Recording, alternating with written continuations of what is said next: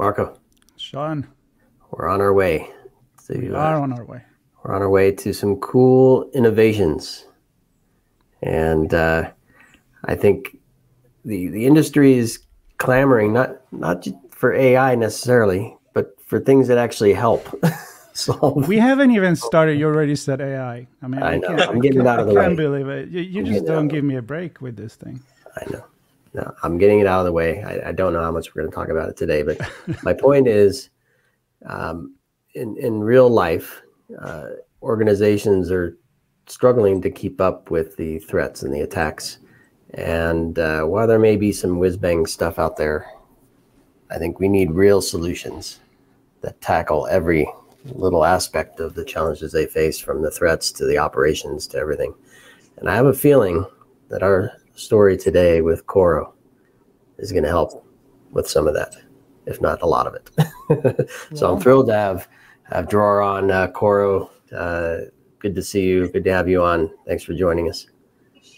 Great. Thanks for having me, Sean and Marco.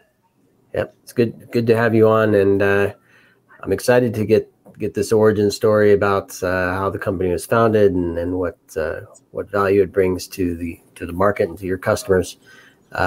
Before we do that, though, a little bit about you, Dror. Sure. So I'm Dror. I'm one of the co-founders here at Coro.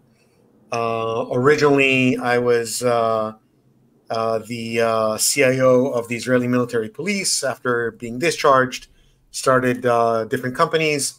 Ended up starting this company with 3 partners in 2014. So we're about to celebrate our 10th anniversary. Very nice. Happy birthday. That's exciting. Yeah. Thank you. Yeah, it's really exciting, especially considering the road we've traveled and where we are today. Yep. Yeah, definitely a big milestone for today's market.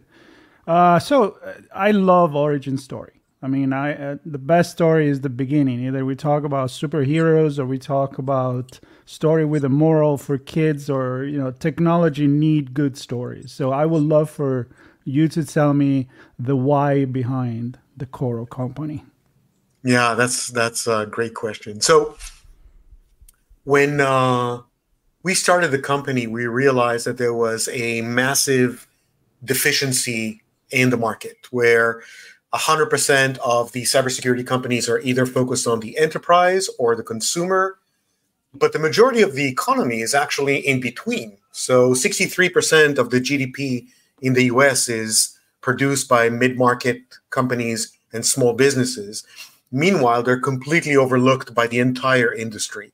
So what is happening in the real world is enterprise players are trying to push an enterprise product down a mid-market company's throat, or a consumer player is trying to shove a consumer product down an SMB throat. And we felt that, first of all, that just leaves a huge swath of the economy completely unprotected for real. And secondly, we felt that we should be the ones to come in and change the rules of the game, and we have. And that's really how the company started. And that is actually why we've been growing like we have. We've been growing 300% year over year for the last 5 years straight. We've raised just over $280 million in funding over the last 3 years. And the main reason is because we're solving a problem nobody else cares about. It's not that they couldn't solve it, it's they just don't care. Yeah, and it's interesting. I have a lot of background in what you just described, sadly doing just that, trying to force one or the other ends into the middle. And we'll get to the tech part of it in a minute. But I think there's a bigger picture here as well that I want you to maybe touch on, which is there's a sales process. There's how you price it. It's how you support this space. It's it's the whole operations. Do they have the right staff to support the solution? So talk to me a bit about this space in the middle, the mid-market. Yeah, some of the things they need that they're not being served through some of the other players. Yeah. So you touched on a couple of the key things when we sat around the design table and said, okay, so why not sell an enterprise product into the mid-market? We realized that there are three things in the mid-market and in small businesses that are very, very different fundamentally than a large enterprise. One, normally they will not have a dedicated cybersecurity team. It's IT. If they even have an IT team, many times they outsource IT completely. But if they have an IT team, the IT team is the organization that actually supports cybersecurity, in addition to everything else they have to deal with as an IT team. That's one. The second thing is they have a very limited budget. So they play what we call threat roulette. They know that they only have this much budget, and they basically place bets on what threats they think are going to be the most vulnerable for them, knowing that they're leaving other areas of the security landscape or the threat landscape open. And three, it's all about complexity. So the cybersecurity industry has done a great job of convincing everyone that it's super complex and you need very specialized tools for very different threat vectors or threat actors or anything of that sort. And it's a very self-serving way of looking at cybersecurity, because that way you and the analysts and everybody plays this in this pool of specialty. What that generates is an enormous amount of complexity. And for a mid-market company that is, or a small business that are struggling to stay afloat business-wise, it's so difficult for them to now deal with this complexity. So our entire approach was solving for these three things. One, instead of having numerous different products that you need to buy, install, maintain, configure, and make sure that they work together and don't contradict each other and so on and so on, it's one platform. It's what we call the power of one. It's one platform that has one dashboard, one pane of glass that you work through, and one endpoint agent that covers everything that you would need, starting from endpoint protection and DLP at the endpoint and security posture of the device and MDM and so forth and so on. One endpoint agent, one dashboard, one platform, and that's all you need to know. And there's 14 different modules that you can turn on and off as your needs change over time. That's exactly what I was like when I looked at your website and your model. And I was like, I wish I could have this module approach to almost everything I own, right? Because you buy this thing and it comes with the whole bundle. And I'm like, I don't need maybe 80% of that stuff. So I really like that approach. Tell me a little bit more about that. So one of the things that we've discovered was that the mid-market in general, because they don't have the staff, they just want to know that they're protected, right?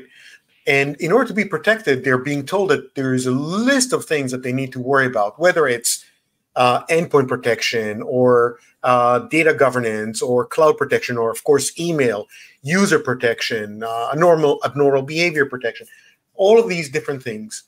What we've done was we created a module for each one of those areas, and we allow them to simply turn on and off on demand what it is that they want to protect.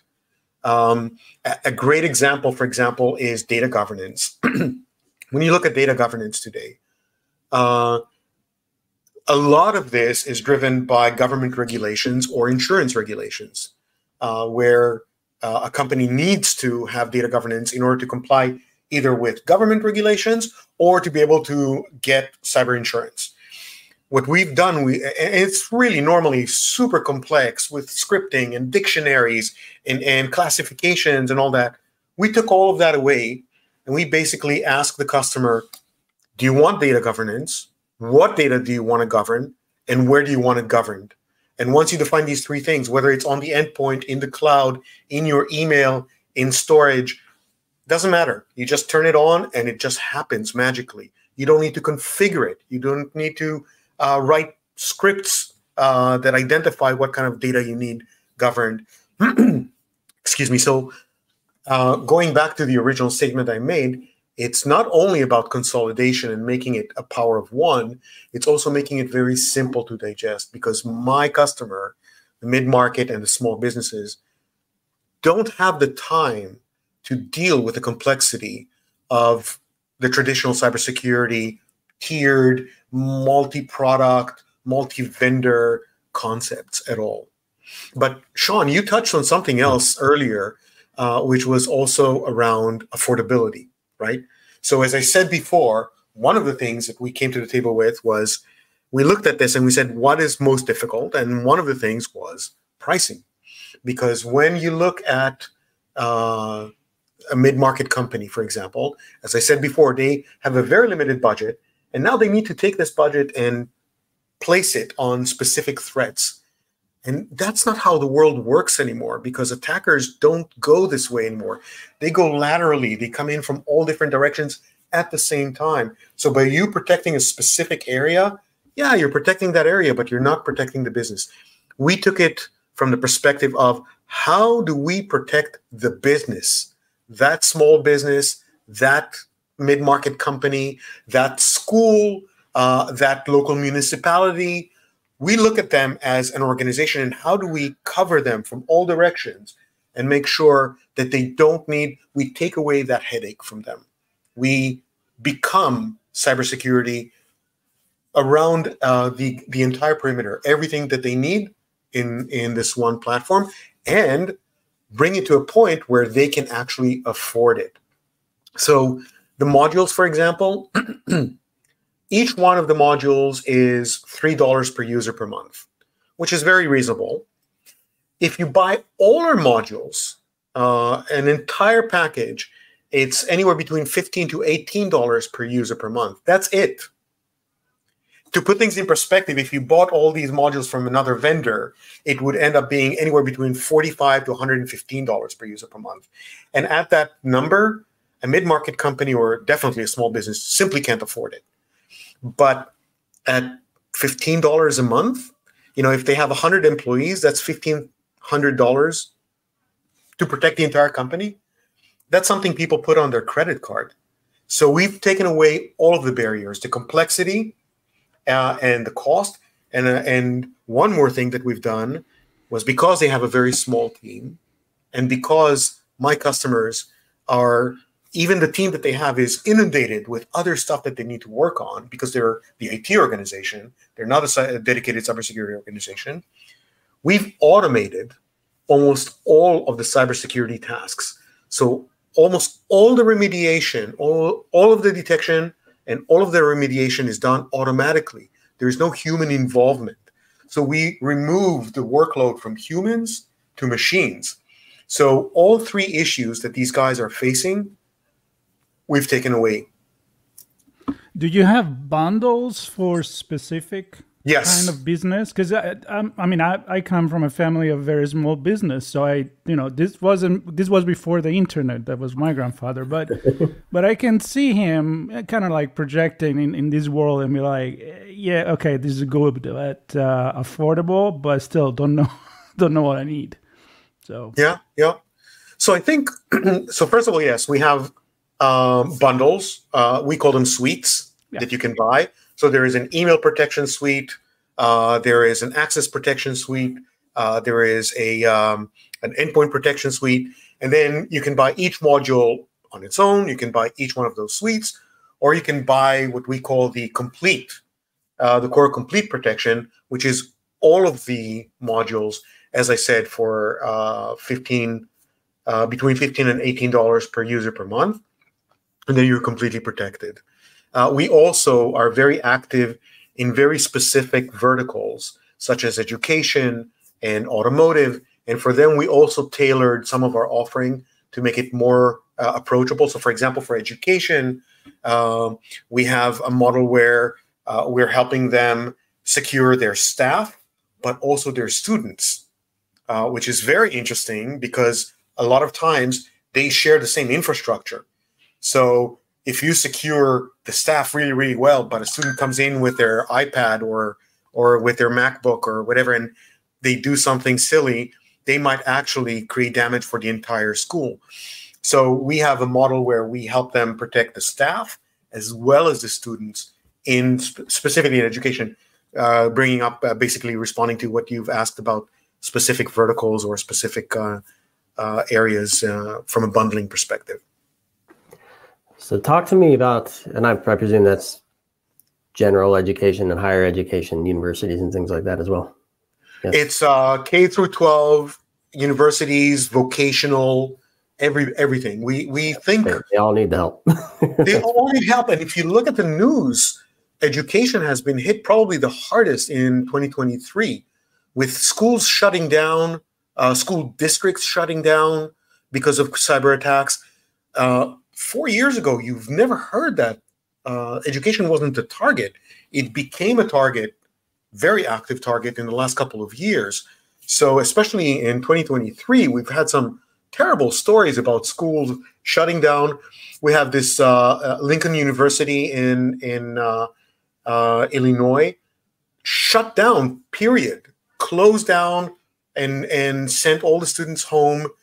And this is a historic university that has been, an historic college, I'm sorry, that has been around since the 1800s.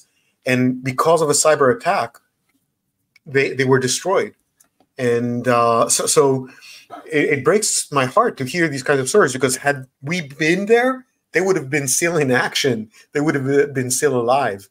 You know, so for us, it's really a passion mission. It's not just a business. We are protecting the backbone of the economy and the education, the people that really need us the most. Oops,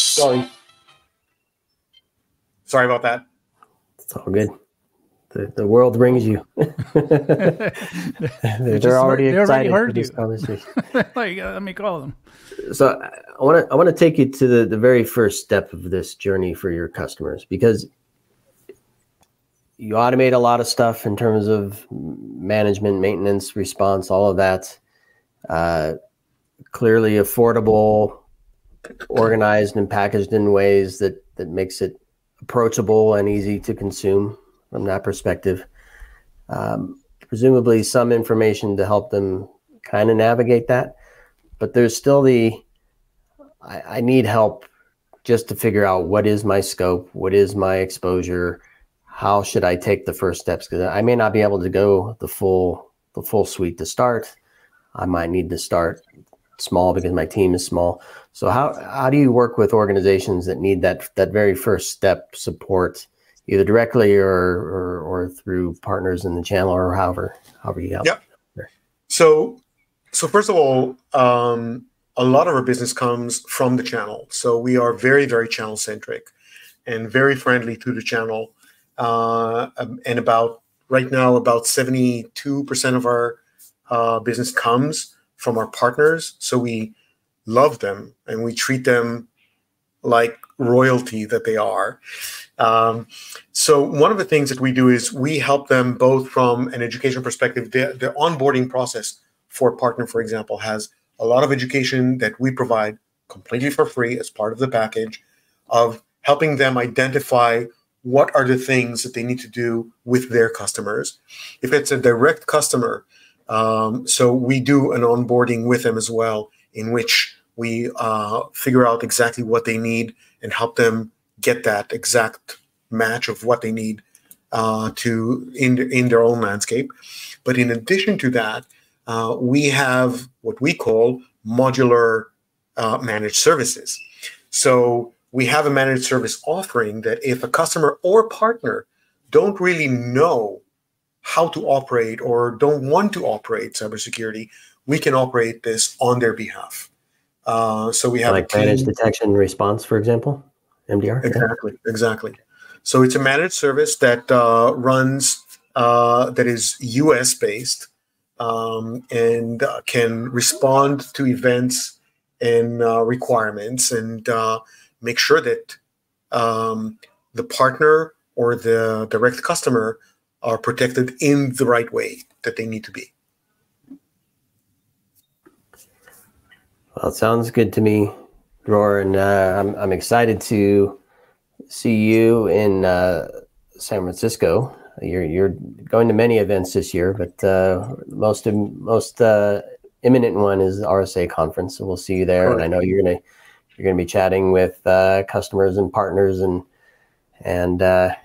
investors and all kinds of folks to continue your journey to help this very important space. And I'm really excited for our deeper dive chat. We're going to get into I'm looking forward to it on Thursday. We scratched the surface on the tech during our broadcast alley conversation. We're going to get into, well, how does this fit into the bigger IT program?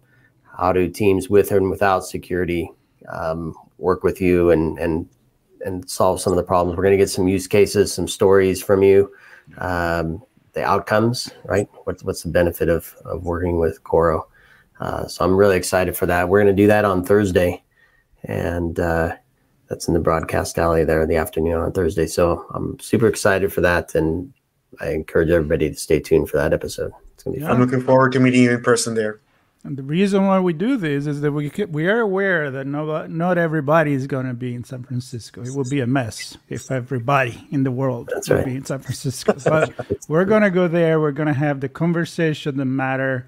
And hopefully you can get the benefit of this knowledge that we're going to share with you, all of you, by going there and meeting people like Dror and many more. So you guys stay tuned. Coro's there on behalf of the mid-market. How's that? Exactly. We are. Representing. Very, very cool. Exciting. And it's about to happen. So safe travel, everybody. And everybody else listening, stay tuned for chapter 2 of Coro. Thank you very much, Sean and Marco, for having me. I appreciate it. Absolutely. And those listening and watching, you don't have to wait for the next conversation. Go ahead to coro.net and connect with the team there. And if you happen to be in San Francisco, come with questions. Come with an eye for a solution from Dror and team. All right. Thank you, everybody. Stay tuned. We'll more to come from Coro and ITSP Magazine.